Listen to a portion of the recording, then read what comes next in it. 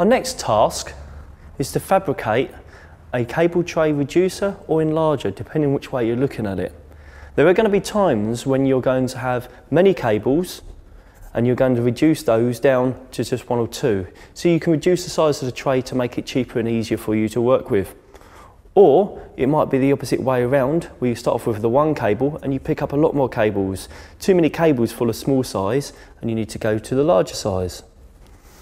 I have seen in the past electricians just bolting cable trays together like so. This looks unsightly and unprofessional, and as you can see, you can make it look so much more appealing. To start with, we need two pieces of cable tray. One 100mm, another 50mm. I'm using two short pieces, but you could use this and fabricate this on the end of a full 3 metre length of cable tray. First things is to place the two trays so they overlap, approximately 100mm, so you have a good strength there. And then using your marker pen, mark the width of the smallest of the trays. When you've done that, what you need to do is consider the angle that you're going to use.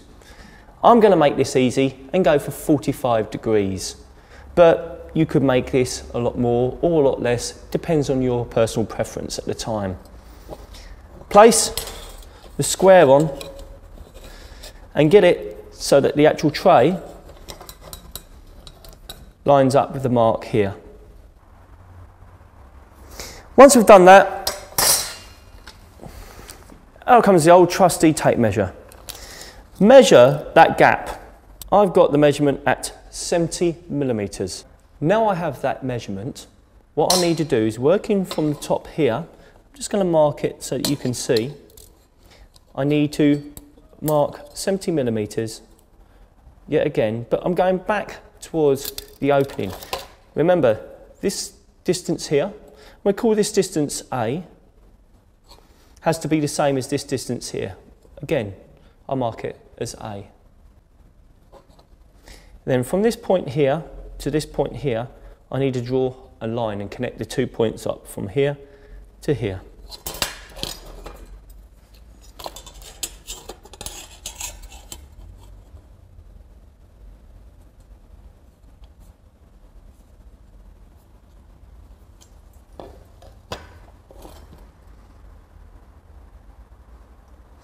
What you need to do now, you're going to use a nibbler to cut along this line to this point. You are then going to cut along this line to this point, making sure you do not remove the edge of the tray. You also will cut from this point here to this point here, again making sure you do not remove this line here. Once we got to this section, all we have to do is place these in and push them in like so.